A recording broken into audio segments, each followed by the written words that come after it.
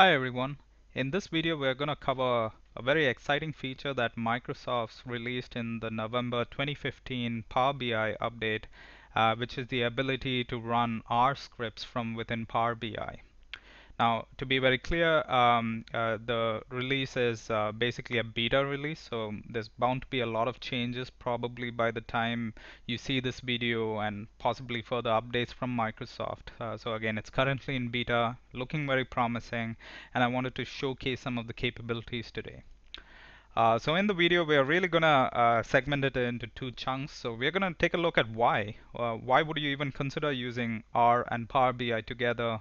And then we'll take a look at two demos. That's going to be really simple demos. So one kind of like a hello world example really. And the second demo is a bit more involved. So that's really the agenda for the video today. So first, let's tackle why. Why would you want to use R and Power BI together? Now let's just face it, R is tremendous at the visualization capabilities. R has built-in functionalities to provide great visualizations, which I'm sure you're all familiar with. R also works great with other JavaScript-based frameworks and libraries to provide that richness, if you will, for interactive kind of like analysis, visual and interactive analysis. So the question you're obviously thinking is, why would you want to use R and Power BI together? So while R has great visualization capabilities, one of the things that make Power BI really stand out is that ability to create these very rich interactive dashboards and really share it with your colleagues. So that's a clear reason why Power BI kind of like stands apart from R itself. So in most cases, you would use R as an example. You'd use for things like forecasting. Say you want to use things like predictive analytics, use machine learning, do that data modeling, consume that data, and let Power BI kind of like provide that visualization experience that you can mash together. That's the second reason. That's really mashing data from R. So say for example you have some forecasting data from R and you wanted to merge that, mash that together with other data sets, like say from non-traditional systems and big data systems like say Hadoop, HDFS, or from Spark, or even more traditional data sources like SQL backends or even CSV data. So it's mashing together data. And finally, going back to the ability to share and consume that insights, Power BI gives you native mobile applications, and that can give great visibility to the hard work that you've done in R and present that in the hands of business leaders through the native mobile application. So I think that's a killer feature and why you will want to look at combining R and Power BI. So if you haven't played with Power BI or haven't seen Power BI, I'd recommend you go to powerbi.com and you can download Power BI for free. So it's a great visualization tool. I'm sure a lot of folks watching the video probably have used other visualization self-service solutions like Tableau and ClickView, for example. So Power BI is in a very, very related territory when it comes to that self-service style of BI. So have a play with it, download it for free, and you could get started.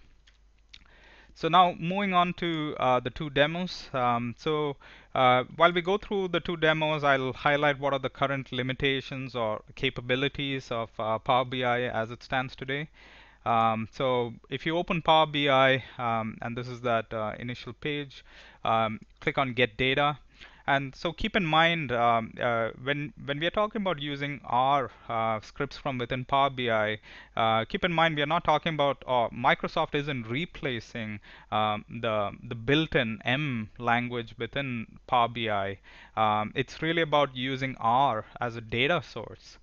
So you can see here, these are the list of data sources, and as of November 2015, there's a new data source, which is the R scripts, and as you can see, it's in beta currently as of today, which can change in the future by the time you watch it. So let's try a simple example, a hello world equivalent, if you will, which will allow me to talk through some of the capabilities within Power BI and R. So one of the things you'll want to make sure is that it's pointing to the right R version. It automatically picks it up, but if it hasn't, you will want to point it to the version of R that you prefer, particularly if you have multiple R versions installed. So let's just take a simple example. Let's say I want to use R scripts and generate some data. So a prerequisite in the current beta release is that it'll only support data frames. So if you have data in any other formats like vectors and complex types, you will have to convert that into a data frame. So let's just write a hello world. Nothing particularly useful, but just demonstrating how the R script integration works. So I'm just going to create a data frame. So I'm just gonna create some random numbers, say x and y, and use that to create a data frame. So data frame 1 is equal to data.frame using x and y. So that's it. So this is just like a super simplified hello world, so that we can see that in action. And now if we run the script, behind the scene Power BI is connecting to R, and it generated that data. So you can see that because I've returned a data frame, or I've created a data frame, it's showing that in the set of data sets. So if you had created other type of objects in R apart from data frame, it wouldn't have pulled that into Power BI. So here you can see that this is a data set that was a data frame really that was produced from within our script, and now we can pull that into Power BI. So beyond this, it's anything that you can do with Power BI, like visualize it and build dashboards. Pretty much anything that you can do with Power BI, you can now do that right here. So as you can see, it really brings out the power, if you will, and the ability to to use the best of both worlds. So this again is like a toy program. It's really not a very useful set of functionality that we have created. It's after all just random numbers, but as you can see here, it allows us to to really pull that information or data from an R script and present that inside of Power BI. So that's kind of like the first example here. So again, the highlight being that you can only work with data frames or pull data frames from the R scripts and present that within Power BI.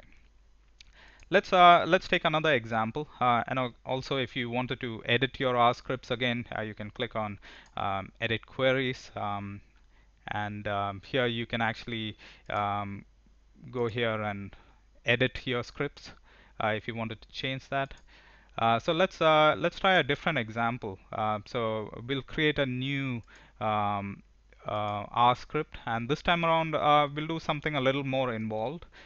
So again, classic example or the best case example would be where you're using R to do forecasting, predictive analytics, and stuff that R is really powerful at. But in the example today, I'm just gonna use a rather simple instance. So I've created another video. You may want to look at how I've used R to do some screen scraping of a job site. So for those of you who haven't seen that video, I won't dwell on that the use case for very long, but just highlighting that if I all the script is doing is it's actually going through this particular website, has a number of job listings, and I'm trying to extract the location. So essentially, I'm trying to analyze which location around the world offers the most jobs for our professionals. So that's the background. But take a look at the other video, which I've described the process in a lot more detail. So essentially, this is the R script. So a thing you'll want to keep in mind, particularly when you're working with Power BI, is to make sure that number one, of course, if you run the script from within R, it should work.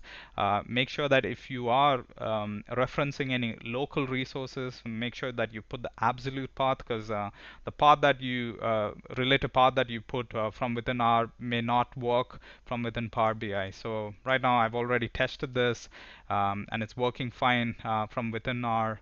And now I can pretty much copy and paste that code right here.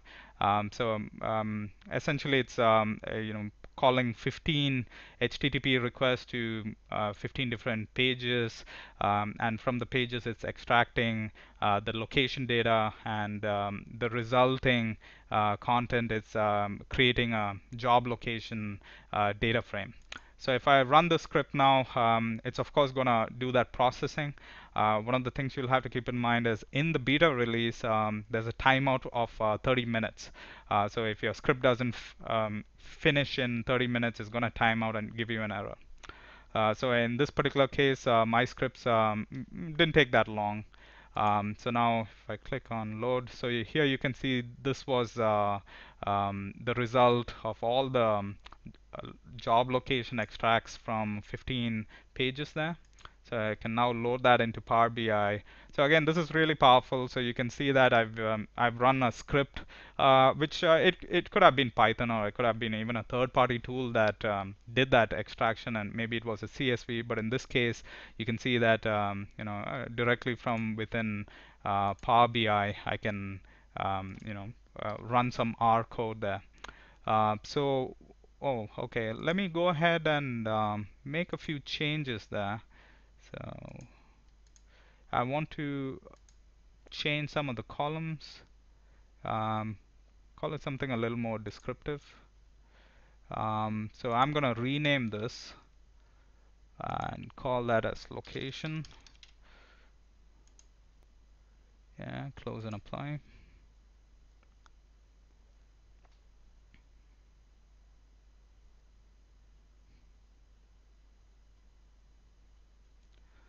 All right, so now that changes have been made, as you may recall, I've changed the name of the column there, and now we can visualize it in different ways. So in this particular instance, I'd like to do a map overlay, for example, global map.